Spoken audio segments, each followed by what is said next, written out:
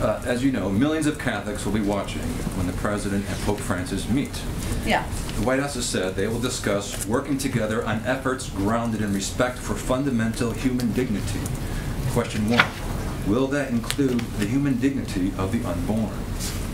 Well, Owen, as you know, although you ask me most often, if not every time, about abortion, but I will say there's a great deal of agreement. Let me finish my answer.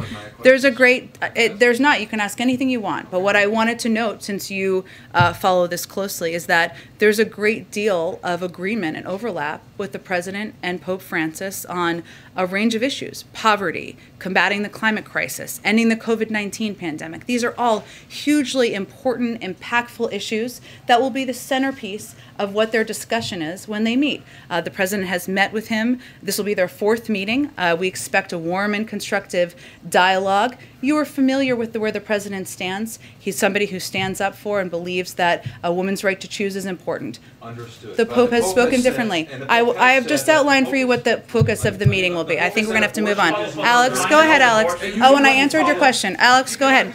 Owen, I answered your question. Go ahead, Alex. Abortion is murder, and it's like hiring a hitman. Does the President agree or disagree with that? You know that the President believes in a woman's right to choose. You're very familiar with this issue. We've spoken about it many times.